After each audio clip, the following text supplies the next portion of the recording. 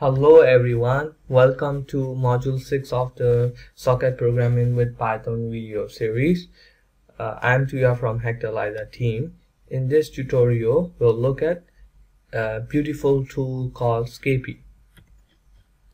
What is Scapy? It is a Swift Army knife for a person who loves networking. Okay, Scapy is a powerful interactive packet manipulation tool written in Python, and the buzzword is that it can be also utilized as a library in Python programs. Before I do any further, let me go to its official website.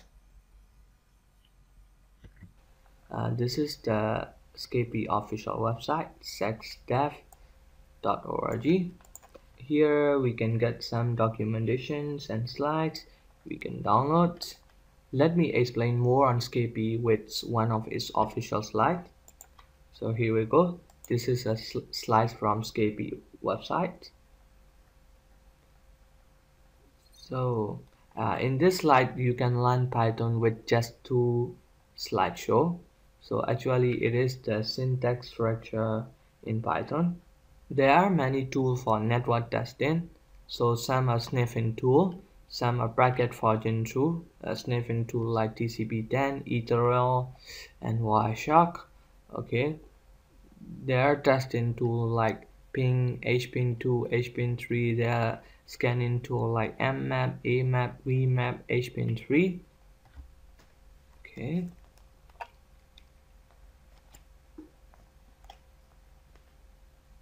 So what's the problem?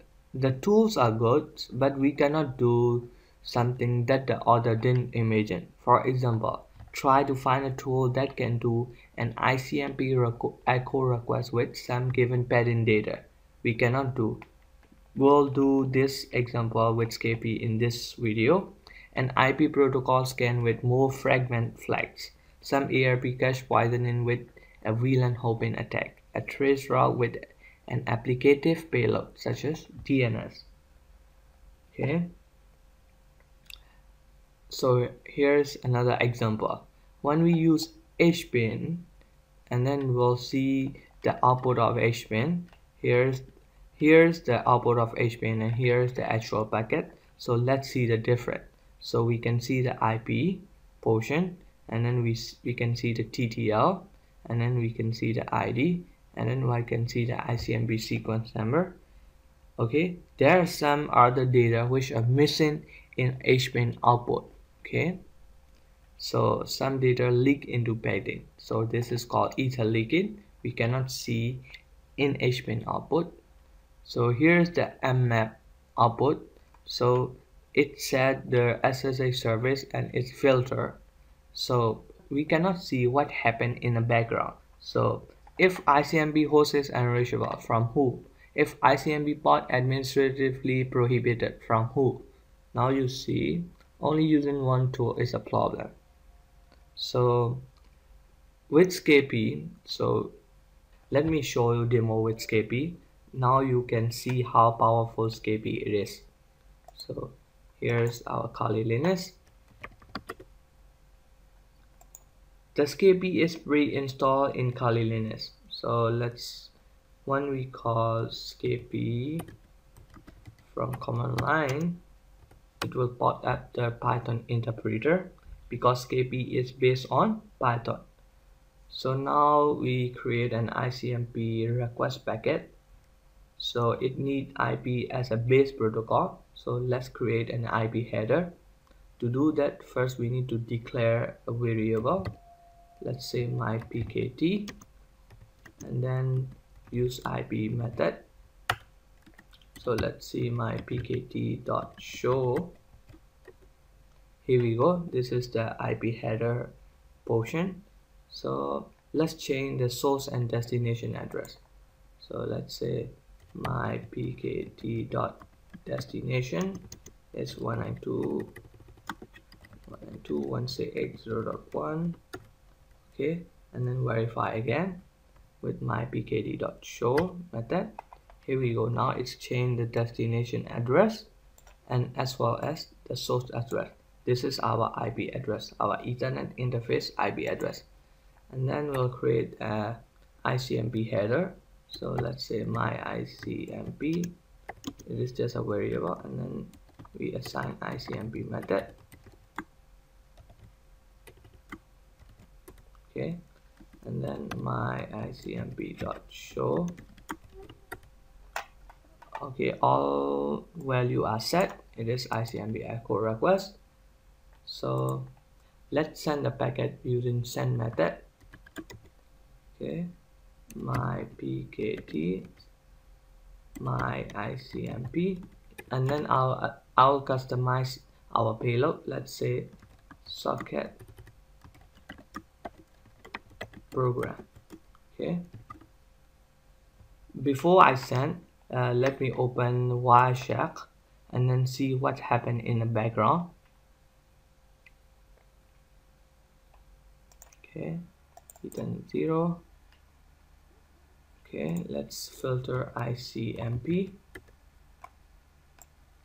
So, and then send the packet. Okay, let's see what's happened in the background. Here's our ICMP packet, ICMP request packet from Kali Linux to our Windows 8. So let's see what inside it. Here's our payload. Let's socket program. So, and then this is type 8 echo request. So, and then in reply also the Windows 8 machine reply with socket program. Okay, so without Scapy, with HPin or any other tool, you cannot do like this. Let me write this line of code as a script file.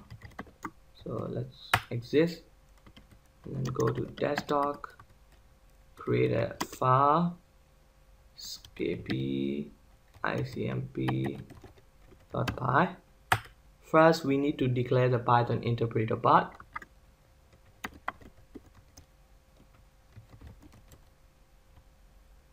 And then we need to import Scapy in our script from scapy.all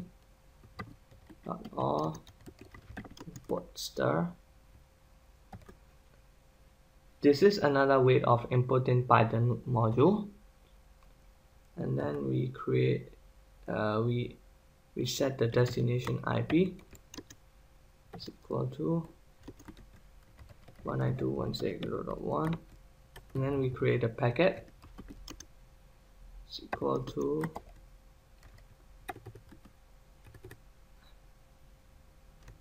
IP destination is our destination IP, and then ICMP method, and then our payload, let's say hello world. Okay, and then we send the packet with send method. Okay, it's all set. Save, change the permission, run the program.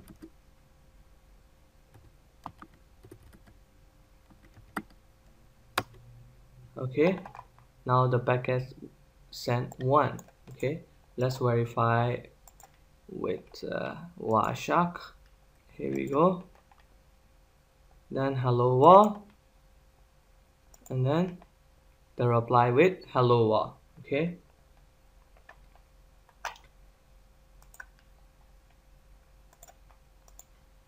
we use ICMP protocol as an example for Scapy. Okay guys, that's all for this video. We'll learn more on Scapy in the next tutorial. So see you in the next tutorial. Bye.